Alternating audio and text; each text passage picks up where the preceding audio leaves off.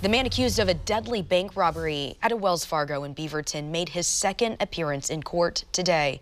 Fox 12's Simon Gutierrez was at that hearing and explains what happened today.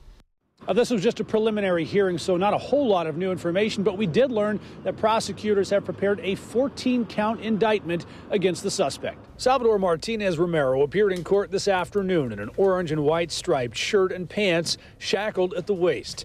He stared ahead silently as his attorney addressed the judge. Early on in that conversation, Martinez Romero's attorney raised questions about his client's mental state. I was planning on trying to postpone the arraignment in this case because I'm not 100% sure that the client is able to aid and assist at this time.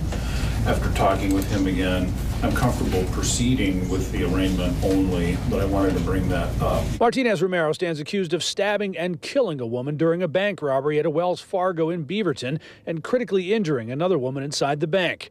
Investigators say the 20-year-old stabbed and injured two other people in separate car thefts while trying to get away. He was arrested about half an hour after the initial robbery in a neighborhood in Tigard. Martinez Romero faces at least 4 felony charges, among them murder, attempted murder, and robbery. He's due back in court on January 2nd. Reporting in Hillsborough, Simon Gutierrez, Fox 12 Oregon.